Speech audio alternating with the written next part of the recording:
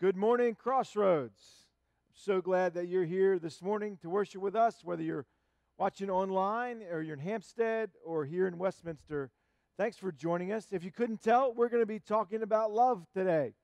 And as you walked in or heard a song or saw a drawing, maybe you picked up on that. And so we're going to talk about love. And I would tell you that love's everywhere, but often it means nothing. I mean, it has no widely technical definition.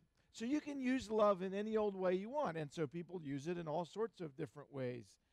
It has no objectively quantifiable identifier, but yet every culture since the beginning of time has esteemed this quality of love. In virtually every religion holds it up as a high quality, this idea of love. Everyone votes for love, right? Let's just say, who doesn't think love is better than hate or even better than indifference? We all vote for love every time. Love's everywhere. But so often, it's everywhere, and so it means nothing. It's like white noise. You know what white noise is? You know, it's that hum in the background that sort of just drives everything else, drowns everything else out. Doesn't have any real identity of its own. I think that's true about love. It's everywhere, and so it means nothing. I started looking up this week songs with love in the title, just to prove this point. Love is everywhere. You can hardly find a song that's not either about love or has love in the title. Let me prove it to you. I wrote down a few here. The songs that were called Love Hurts, Love Stinks, Love Takes Time. You're going to start thinking of the people who sing them. Maybe get it stuck in your head. Love is a battlefield. Love is like oxygen. Love is a many splendored thing. Love will find a way. Love will keep us together, Captain and Tennille. Love lifts us up where we belong. You can't hurry love. You can't buy love. Love takes time. There's crazy love, endless love, baby love, summer love, eat, pray, love. That was a movie. Higher love, groovy kind of love. The Beatles? No. The Beatles sang, All You Need Is Love. Huey Lewis sang about the power of love. Robert Palmer is addicted to love. Bon Jovi claims that you gave love a bad name. The Eagles sing about the best of my love. Roxette, It Must Have Been Love. Anybody remember that one? Yeah. Whitney Houston, Saving All My Love. Rihanna, We Found Love. Eminem said, I love the way you lie. That's a little weird. Not as weird, though, as Meatloaf, who sang, I'd do anything for love, but I won't do that. James Bond, From Russia with Love. Then there's questions that these songs raise. How deep is your love? What's love got to do with it? Can you feel the love? What more in the name of love? There's requests from Elvis, Love Me Tender. Ed Sheeran, Give Me Love. There's I Love Lucy, I Love Rock and Roll, I Love a Rainy Night, I Love a Parade. I love it when a plan comes together. And of course, I love you. You love me. Yeah. Love's everywhere. But it means nothing. Now, that's not such a big deal until you combine it with the biblical premise that God is love. Until you read a scripture like John 3:16. For God so loved. When we begin to identify God as love and his activity as loving, what happens is that we begin to see God as just white noise. We begin to see God as just this in the background, meaningless hum of life. That maybe you would vote for instead of against, but ends up meaning God is everywhere, but maybe means nothing. And I'll tell you one thing. There's a lot of things that you could argue that God is. Nothing is not one of them. And so, here's what we want to do. Over the next several weeks leading up to Easter, we want to talk about love. We want to investigate it, define it, pull it apart, put it back together, and apply it to our lives. We want to get serious about love. And so over the next 5 weeks, in fact, we're going to look at the same scripture every week. And we're going to go and we're going to look at an author who perhaps has written the most famous thing ever said about love. No, it's not Nicholas Sparks. Who said that? No. It's not Shakespeare or Thoreau. It's the Apostle Paul. And it's in 1 Corinthians chapter 13. So, if you have a Bible, that's where we're going to start this morning. 1 Corinthians chapter 13. I'm going to read all 13 verses of this chapter. Listen. And now I will show you the most excellent way. If I speak in the tongues of men and of angels, but have not love, I am only a resounding gong or a clanging cymbal. If I have the gift of prophecy and can fathom all mysteries and all knowledge, and if I have a faith that can move mountains, but have not love, I am nothing. If I give all I possess to the poor and surrender my body to the flames, but have not love, I gain nothing. Love is patient, love is kind, it does not envy, it does not boast, it is not proud, it is not rude, it is not self-seeking, it is not easily angered, it keeps no record of wrongs. Love does not delight in evil, but rejoices with the truth. It always protects, always trusts, always hopes, always perseveres. Love never fails. But where there are prophecies, they will cease. Where there are tongues, they will be still. Where there's knowledge, it will pass away.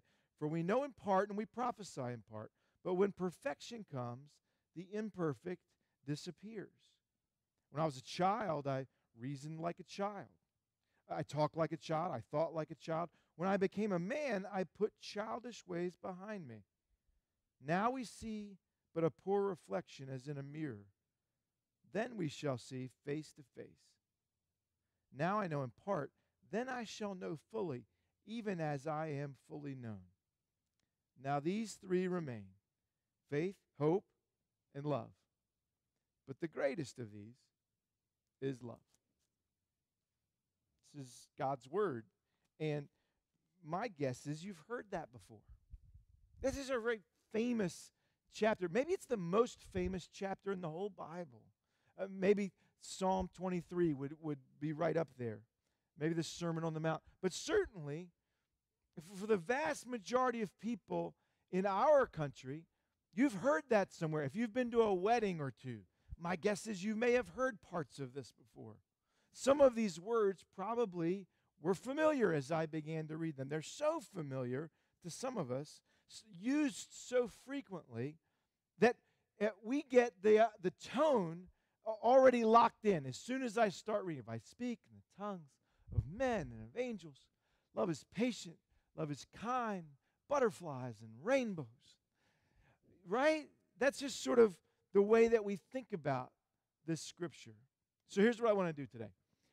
I want to give you the backdrop behind the verses that we just read. Because they, taken out of context, will always sort of tend to take on that ushy-gushy, lovey-dovey feel. And I think what you're going to find by the time we're finished today is nothing could be farther from their intent. So I want to give you the backdrop, and then ultimately, there's a bombshell here. I think it's an enormously impactful passage. So after I give you the background, I'll give you the bombshell, and then maybe at the end we'll do a little reconnaissance and see if we can put the pieces back together for us. Okay, so let me give you some background here. First of all, this is chapter 13. So obviously there are 12 chapters that come before. But let's even take a step back beyond that. And it's a book called 1 Corinthians, which is really a letter, or maybe two letters put together, sent to a church in Corinth. Now, see, we got to know something about Corinth. The Apostle Paul is writing a letter to a group of believers who are living in Corinth in the first century. Now, it turns out Corinth is actually in southern Greece. I did not know that. I had to look it up. And it's positioned in such a way that it was a major trade route, both north and south as people went through Greece, but also east and west. It sits on this little about 4-mile wide spit of land, so that it was almost like the Panama Canal with no canal.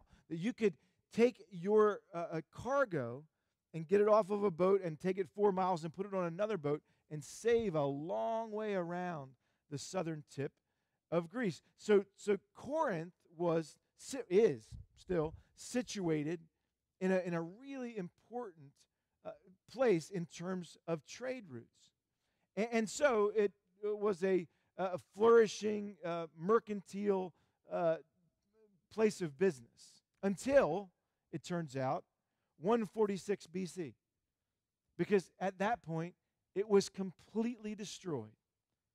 146 BC, the whole city of Corinth was flattened, completely and utterly destroyed by Rome. And it lay fallow, undeveloped, uninhabited for over 100 years. No one lived in Corinth. From 146 to 44 BC, Julius Caesar, named salad dressing after him, remember you heard them?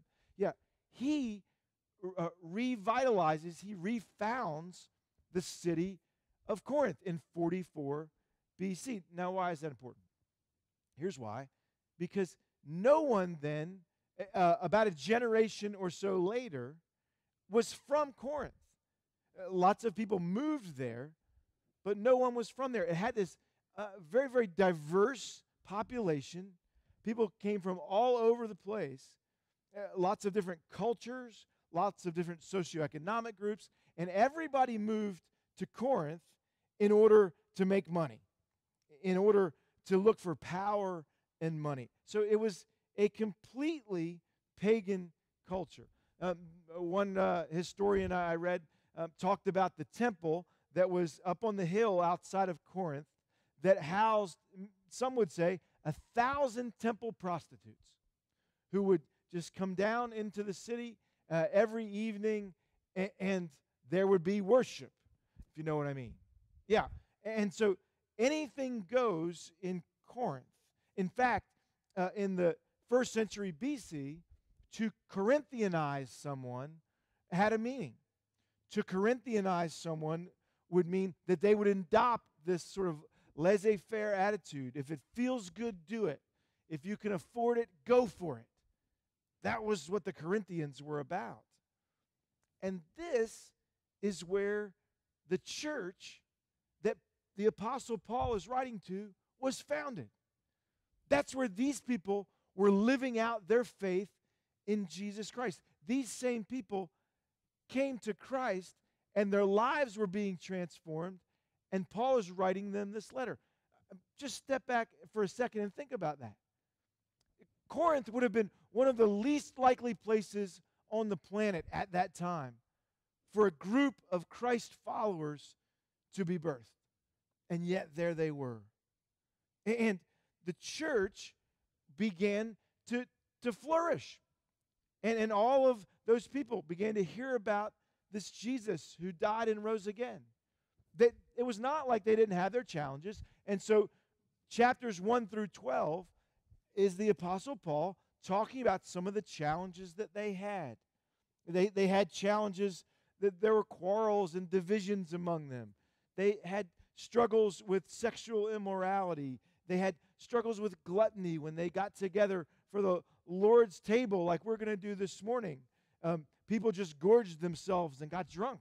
And the Apostle Paul was saying, I think you've missed the point here.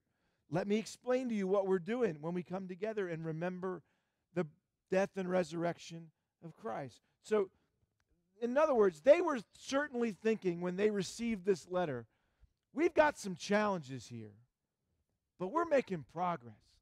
We're planting a church in the least likely place maybe on the planet at that time. Look at what we've done. God must be pleased. Okay, so that's the backdrop to this letter that comes. And then you get to chapter 13, and there's this bombshell that goes off. The bombshell is, you believe you're doing well. That's their mindset. You believe God must be pleased with us based on the gifts at work and the results that you see. you have assumed that God is pleased with you. Now, I don't know about you, but I relate to that. I think I know what that feels like a little bit. Let's make that current for us. I'll go first. I can have a tendency to take a look at my own life and think, I'm not bad at giving a sermon or two. People come up to me regularly and say how much they enjoy listening to me. And on a regular basis, people will say God uses something that I say to impact their lives in some Christ-like way. So I get it. When they paint the picture here of saying, God must be pleased with me then, if I'm able to do all of these things that seem to be very useful, God must be pleased with me. I understand that. I think I feel that sometimes. How about as a whole community? If we as a church were to step back and say, do we get that? Do we feel like them on any level? I think if we were honest, we would say, yeah. That our church continues to grow. We tend to attract a diverse group of people from all over the spiritual spectrum and all different places in their spiritual journey tend to walk through our doors. Yeah. I think we would say, God must be here and doing some things. God must be at work here. We give away a lot of money. We invest in places outside the walls of our church. God must be really pleased with us based on all of that. So I think I know how this feels.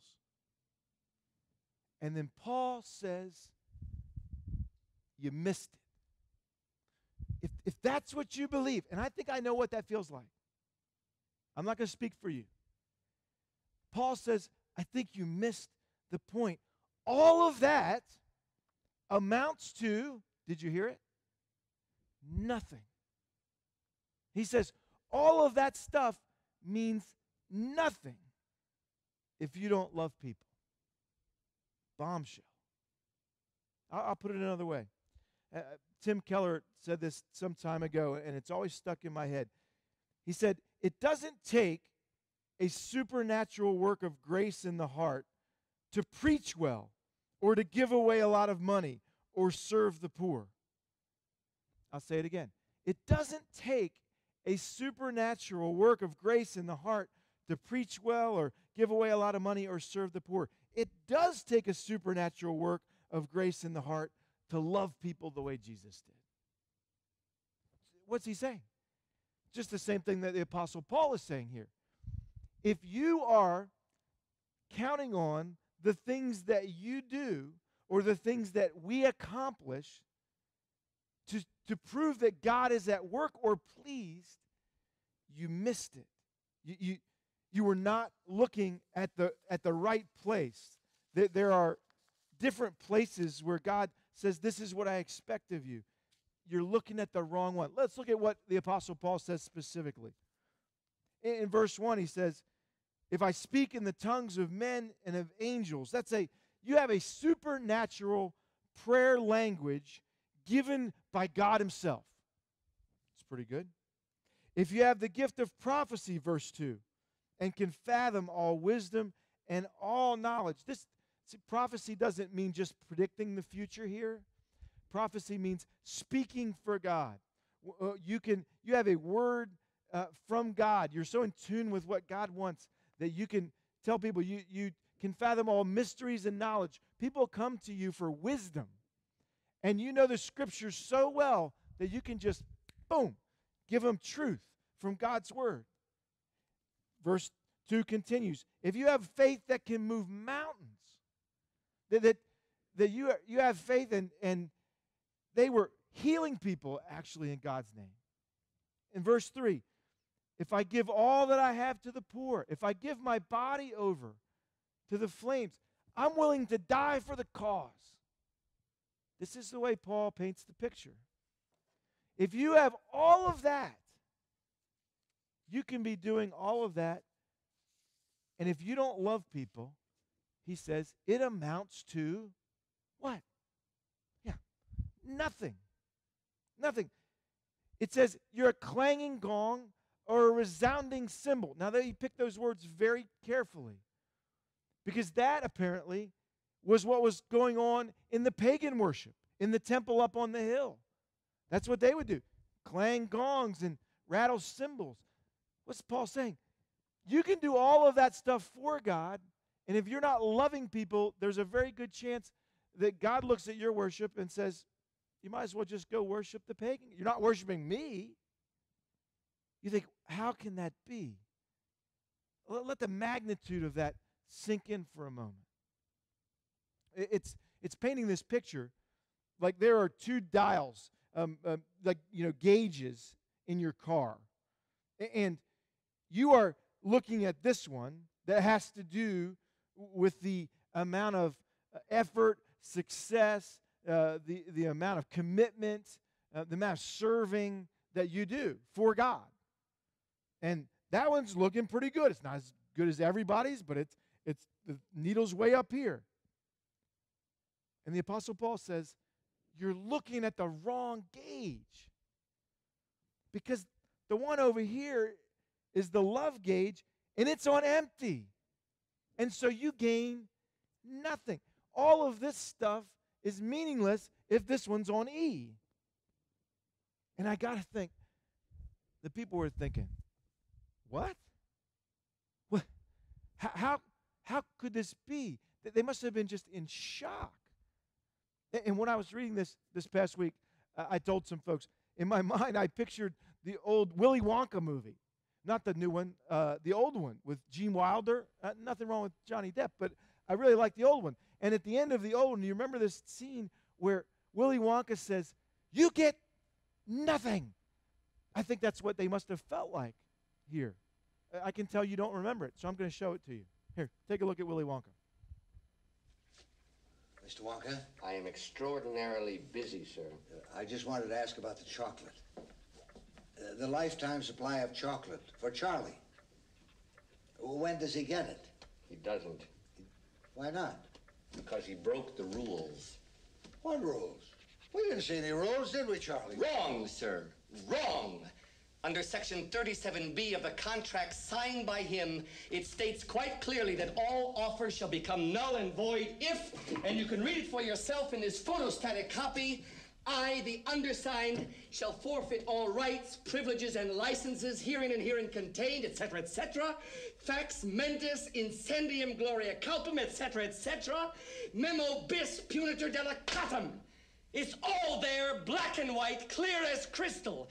You stole fizzy lifting drinks. You bumped into the ceiling, which now has to be washed and sterilized, so you get nothing. You lose.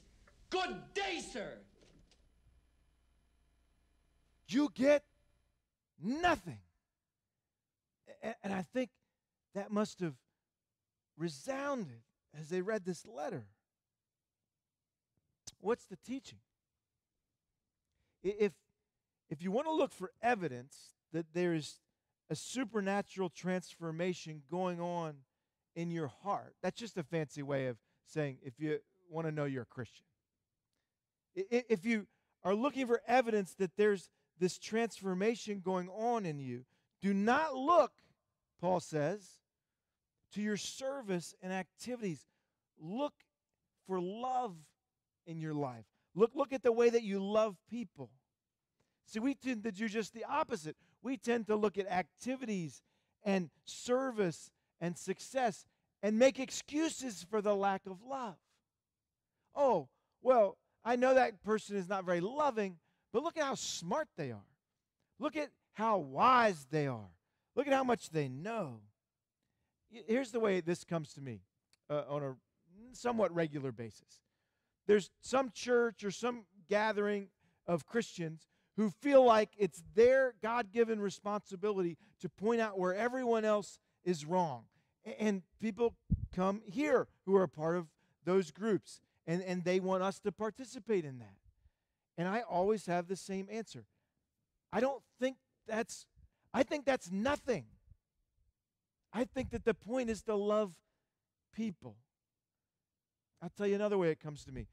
It comes to me when people want to debate theology with me. And I have to watch this because the way I'm wired, I could just go neck deep in the intellectual debating. I love it. But I don't think it's what I'm called to do. And so when someone wants to engage me about pre-trib or post-trib or Arminian, Calvin, I have a propensity to want to get all ramped up.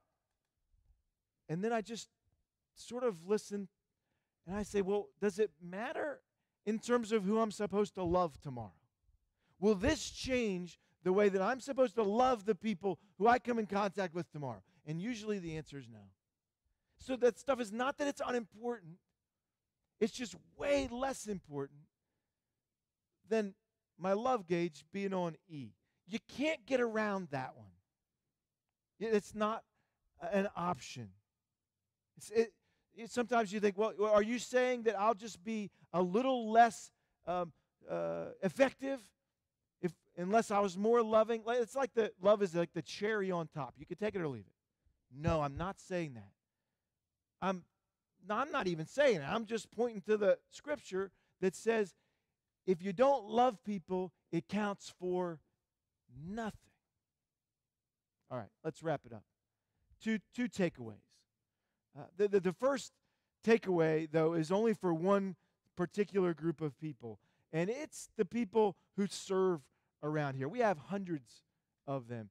This first takeaway is for elders and deacons, for staff, for small group leaders, for people who tithe regularly. You're in the game here. I want to talk to you in this first takeaway. And sometimes that's different, right? You've heard a few sermons that weren't for you specifically, but you loved it because there were people here who needed to hear it. This one is for you, sorry. And the first takeaway, I think, is this. Don't confuse your giftedness or your service of God with the unmerited favor from God, with grace. Because grace doesn't boot off of the same thing as your gifts do, as your service does. There's a difference between gifts and fruit. Some of you are very, very gifted, but love is a fruit. And those two things are very different. Your usefulness, your ministry effectiveness or results are not a sign of the renovation of your heart. Your love is. Your love, that's the gauge that you have to look at. In fact, the Scripture gives us this bunch of dials to look at how's our love meter doing. And so you ask questions like, are you patient with people or do you have a short fuse? How often do harsh words just come naturally out of you? Are you super sensitive? Get your feelings hurt easily? Or do people don't want to come to you and confront you because of the way that you respond? Is it hard for you to let go of the way people have hurt you in the past, have wronged you? Do you constantly remember those things and bring them up? You say, yeah, well, maybe one of those, but I'm in ministry, man. I'm giving my life away. Don't get confused. That's nothing if you don't love people. You're looking at the wrong dial. All right, last one. Takeaway for everyone. And everyone in the room probably falls on one side of this aisle or the other. There's some of you who are very, very gifted, and you're great speakers, or you're great leaders, or you're super compassionate, or you have hospitality. People feel welcome around you, or you're not. And you're always thinking, why didn't I can try as hard as I want. I'll never be able to do. And you point to one of the people on the other side of the aisle. Here's what I'm going to tell you. That if you have a lot of gifts, there's always someone better. That as good a speaker as you can be, a good leader as you can be, there's always going to be someone better. And that's okay. Why? Because even if you got no gifts, even if you're never going to be as good a teacher, speaker, whatever it is. The thing that really matters, love, isn't a gift. It's a fruit. And apparently there's a big difference. The fruit is unlimited in its expansion possibilities. You don't ever have to stop becoming more loving. You will stop at some point becoming a better speaker. You will never need to stop when it comes to being a better lover of people, lover of God. Apparently, for both sets of people, the way that you can develop love in you is unlimited if you're connected with Christ. Golly, that's good news. It means that you don't need one single extra thing from me or from anybody else in the room today to develop the way that you love people. You don't. You can just start loving them. And apparently, that never needs to stop expanding. You, anybody in the room, therefore, could become the most loving person in our whole community. Fair game for everyone in the room. I think that's what changes the world. That's the thing. And Christ knew it when he left the planet. That's why he said, all people will know you're my disciples if you love one another. All right, we're going to stop here. But we're just getting started on love. Hope that whets your appetite. Hope you'll come back next week as we continue to talk about Love Illustrated. I'm going to turn it over to Jim in the Hampstead campus. We're going to prepare for communion.